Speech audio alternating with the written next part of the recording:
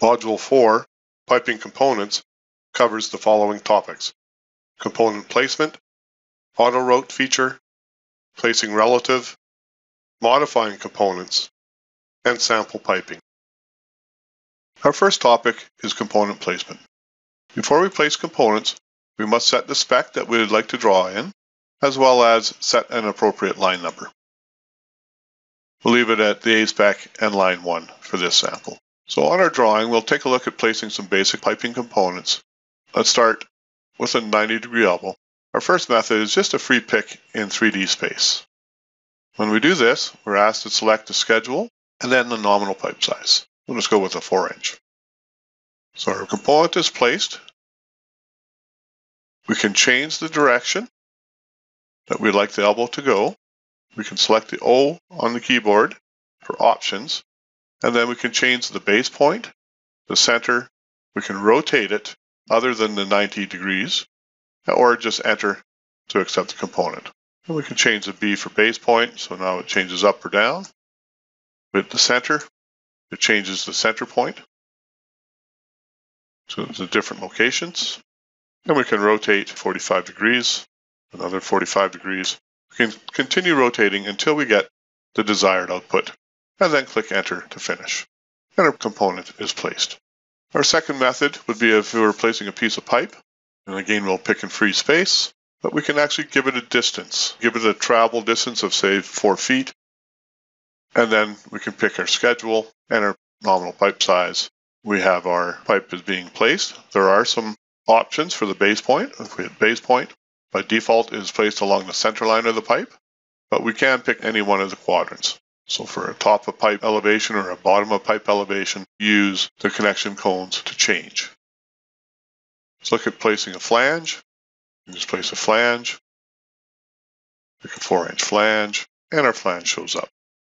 Let's look at placing some threaded components. We'll do a threaded 90-degree elbow, and we're just picking in space. Do a 1-inch elbow, and there is our elbow. And if we shade it, give you an idea of what a threaded elbow looks like. And we also have our socket weld fittings. So we could put in a socket weld T, again just free picking in space. Do a 3/4 inch, and there is our socket weld T. Very easy to do, just picking points and picking the appropriate sizes as we place our components. Second method of placing some of our components is to use our connection cones. So let's go back to our butt welded fittings, and let's place another 90-degree elbow. And when we select the 90-degree elbow, it allows us to pick a connection cone on the end of our pipe or the end of the flange. By selecting the cone, 3DSMART will automatically place the elbow at the same size, same spec, same line number as the existing component. All we do now is pick the direction we'd like the elbow to travel. Hit Enter, and the component is placed. To repeat that, we could pick our flange, and again we could place it turning down or to the side. Hit Enter, and the component is placed. So those are the connection cones. Our last method of placing components would be if we were placing a branch connection like a threadelet. We can pick our threadelet. It asks to select the component, so we'd like to place it on this piece of pipe. I select it near this end of the pipe, so it snaps to this end. If I wanted to reference it from this end, there is a switch option. Just by hitting letter S, switches it so now I'm referencing from this end of the pipe. And I can just do this as a toggle. So I'll toggle back. And let's say we come over 13 inches from the end of that pipe. And we'll put in, say, a 1-inch on a 4-inch. And it puts in our options. All we need to do now is pick the direction. And our threadelet is placed 13 inches from the end of the pipe. Very easy to do. Our second topic is the auto route feature. So when we place components, even though it's fairly easy to do with our connection points, and we'll do a little sample. So I can do a piece of pipe, and then I can place an elbow, and I can connect my elbow, point it down, for instance, and then say another piece of pipe. I'm always having to go back and select this connection cone in order to place my components. To save time, what we can do to do that same little pipe routing is we can actually turn on our auto route feature. So if we pick our auto features tab and select the auto route tool, this is just an on-off switch, so we turn it on. I will then place my piece of pipe. It then says select an auto route direction. And now you notice that the connection cone stays highlighted. As I pick my component, it will automatically connect to that connection cone. So all I have to do is give it a direction vector and hit enter. And notice the connection cone moves to the end of the elbow. So now when I place my piece of pipe, it automatically connects, pick my length of pipe, and again, the cone moves with my components. So at any time, I can go in and quickly pick components, and they're automatically placed, and the auto rotate feature is moved now to the end of the flange. Put in a gasket, go to my valves, place a valve. So all I'm now doing is picking components and setting the directions. Very easy to do. Turn off the auto rotate feature, go back to my fittings. I could then go in and place an elbow on the end of one of my existing pipes and continue on. If I want to continue off this end of the pipe or maybe this end of the pipe, I can go back in, turn on my auto rotate feature, place my first component, pick my pipe, and it now sets the auto rotate feature to this last component. Very easy to do. To turn it off, simply click the tool, makes our design quicker, and it also makes sure that when we have our connection points that they are connecting to the exact points. Our next topic is placing relative components. So in our design, we may find a time where we need to reference the center line of this vertical pipe over to another vertical pipe pointing down, and we know the distance is, say, 3 feet, but we don't know the length of pipe. And I don't want to have to calculate what that length of pipe is going to be in between. So I can place an elbow facing down relative to this one. So let's look at how to do that. Select our Auto Features tab, select the Place Relative tool. This turns it on. We then can select our component. So I'm going to place a 90-degree elbow. We have our normal connection cones as well as these yellow relative placement cones. Pick the yellow relative placement cone. Select the distance we'd like to reference from. So we'll say 3 feet. We'll hit enter. We'll pick our elbow. And then we can set our options and our rotations and then pick enter. And the component is placed. If we use our AutoCAD distance command, we pick the endpoint to the endpoint, we see that we have our 3-foot reference. We can then add a piece of pipe in between. So without having to calculate the length of pipe, it saves a lot of time. Notice the place relative is turned off after each placement so that you can connect automatically to the next object. Very useful. We can reference from any component. So for normal design, we work a combination of using the auto rotate feature and the place relative. Our next topic is modifying components. So once we've placed our piping components, we have our basic modification tools similar to what are in AutoCAD. We can erase, we can move, we can make copies, and we can do simple 2D rotations. If I want to erase my threaded and socket weld fittings, I can erase them.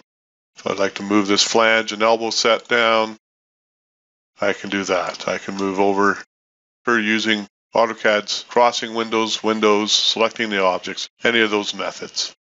And we can move our components.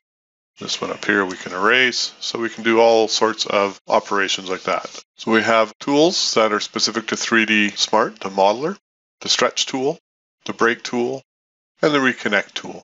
Very useful tools to use, as well as a revolve and a rotate on axis, which are 3D rotational tools. So let's look at doing the stretch tool. So I'll move this elbow out of the way. Let's look at stretching this piece of pipe. So I can pick my pipe. Again, we have a switch option to switch which end of the pipe we'd like to stretch, but I'd pick this end of the pipe. So I'll just stretch this, say, another 13 inches, and the pipe has now been modified. So now I can come up and use the next tool called Reconnect. Pick my elbow, and you'll notice connection cones. Pick the connection cone I'd like to reconnect, and then select the other connection cone where I'd like the reconnection. Similar to the move command, but better to use the reconnect as it ensures a connection at that point. We can break a piece of pipe with our break tool, similar to the 2D break command in AutoCAD. I can come over, say, 8 inches, and then maybe break it for 10 inches, and we break our pipe. So now I could insert, for instance, a valve. We don't have to erase the pipe and replace the pipe. We can break it and put in our next component. Useful tools when doing our design. Let's look at the revolve tool. So we can revolve this, ask for a connection cone, and then I can rotate it, say 90 degrees. and it rotates the whole assembly 90 degrees. The last topic in Module 4 is sample piping. Now let's look at actually doing some piping runs. We'll erase these components and place some components on our existing equipment. I have pre-placed lines in AutoCAD representing the center line of the pipe from our vertical vessel to our horizontal vessel. As well, I've routed a line to represent the center line of the drain piping. So we'll do some threaded piping here and some butt weld flange piping here. So the first thing we'll do is check our spec and our line size. We'll take a look at using the auto route feature, toggle that on. And then the first thing that we'll connect, we'll start on this end here. We'll start with placing a gasket. You'll notice connection points. We'll select a connection point. We notice that the red connection cone is now on the gasket. We can then place a flange. Now all we're doing is picking components as we go. We can add the bolt. Just pick the flange. Bolt fills up. We'll put in an elbow, so we'll go back to our fittings. 90-degree elbow. And again, we can pick our direction. And we'll pick down to follow my center line, and there's our connection. Let's add a piece of pipe. And we'll go down 11'6", and there's my pipe. Put in another elbow. And again, we can change our direction, but we'll follow the white line. Hit enter. And again, our connection point continues. So we'll just keep going. Place another little piece of pipe. Let's drag along, maybe say 2 feet. Let's put in a valve set, so we can put in a flange gasket, valve gasket, and we can set that right here. Valve set, autocomplete, turn that on, and then we'll select our gate valve. So we'll do all of this automatically. We'll get our flange, a gasket, a bolt, a gate valve, a gasket, a flange. We can rotate our valve to the vertical, and the bolt sets are placed. Now we'll try and use the relative option. So I'll turn off my auto route. So what we'll do then is place an elbow relative to the end of this flange at this corner point. Because I don't know what the length of this pipe is, but it's easier just to put in the fitting first and then add the pipe later. So we'll turn on our place relative, go back to our fittings, and place an elbow. We'll pick up our connection point here, drag to the end of this, hit enter, select our 6-inch elbow, go into our options, base point, rotate, and then we hit enter, and our elbow was placed at the corner. I can then go back, place a piece of pipe between my flange and the center of my elbow. So let's just add a length of pipe. Maybe come up 2 feet. We'll pick our reducing T. We'll reduce down to 4-inch, and we can rotate and place our T. Again, we're going to put an elbow up here. I don't know the length of pipe, so I'll put my elbow component up here as a relative placement. So we'll select the place relative, select our elbow, pick the yellow reference, pick up to the top, pick our pipe size, pick O for options, set the base point, and away we go. Again, we can place a piece of pipe in between, and our pipe is placed. We'll come off of the nozzle here, so we'll do auto route, so mix and match of the auto route and place relative. Go to our flanges, pick our gasket, pick our connection point, and then we'll pick our flange and our bolt set. Let's put in a reducer, so back to fittings, put in a reducer, and we'll go from our 4-inch up to our 6-inch pipe size. Now we want to put an elbow at the corner, so we can turn off our auto route feature, select the place relative, select our 90-degree elbow, select a connection point, which is our reducer, pick the end, hit enter, pick our 6-inch elbow, pick the direction we'd like to go, hit enter to accept. Now we can just add in the pipe. And go from this elbow to the center of this elbow, and there's our piping run. Shade it, and there's what it looks like. We'll look at doing the threaded piping underneath the vessel for the drain coming off the vessel. So we'll go back into our wireframe, turn on our auto route. We'll go into our flanges, because we do have a 2-inch nozzle, so we're going to have to reduce down. Let's put in the gasket, select our red connection cone, put in our flange, then we'll add, to get down to our threaded, we'll do a concentric swedge, beveled one end, threaded the other end, and let's go to a 1.5-inch pipe size, and there's now our threaded connection. Under threaded fittings, let's throw in a union for a breakaway. Now we want to put an elbow at this end with the length of pipe. So we'll turn off our auto route, and then select our place relative. Pick our 90-degree elbow, 1.5-inch to match your size, pick the direction, and our threaded component is placed. We can add some pipe, place relative, place an elbow. This time we'll take the blue connection cone, go from the threaded socket to that corner, pick our 1.5-inch, pick the direction. We can put a threaded cap, reference it from there to the end of the line. And then just a matter of adding pipe segments in between.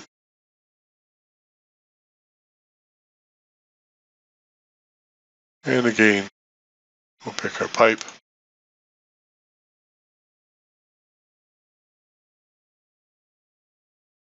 And there is our threaded pipe run. Forgot to change the line number. That's fine. I can set the line number. Under our change tools, we do have a change line number. So we can actually select all of the components that we'd like to change. Change it to this line number. And now they're on that line number. One of the options for the design is we can view by spec.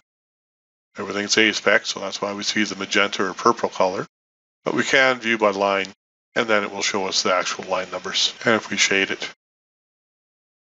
so we can see all of our non-spec, and then we can see our line numbers. So we have two options, either view by line or view by spec. Lastly, we should save the drawing.